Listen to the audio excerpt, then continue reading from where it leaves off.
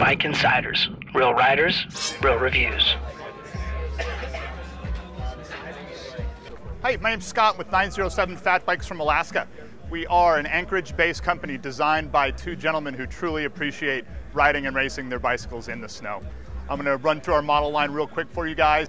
Last but not least is our 186 frame. This is still in a prototype design area.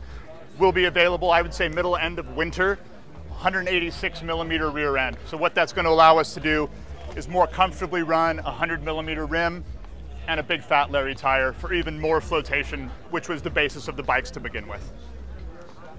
The roots of the bicycle are definitely in the snow. So we have a really big dealer following anywhere up north. Canada, a lot of people. Upper Midwest, we have a lot of people. We're really starting to see this bike diving into sandy areas, people on beaches, sand dunes, stuff like that, because you can actually go on a real bike ride on the beach. You don't have to have a beach cruiser, that's going to sink into the sand. You can go for a fitness ride on the beach. And then we're also seeing huge growth, people using them as their standard mountain bike. There is no suspension on the bikes as of yet, maybe something in the works coming down the road, but the tires themselves have inherent give. It just adds to the stability and really boils down to just it's a really fun bike to ride.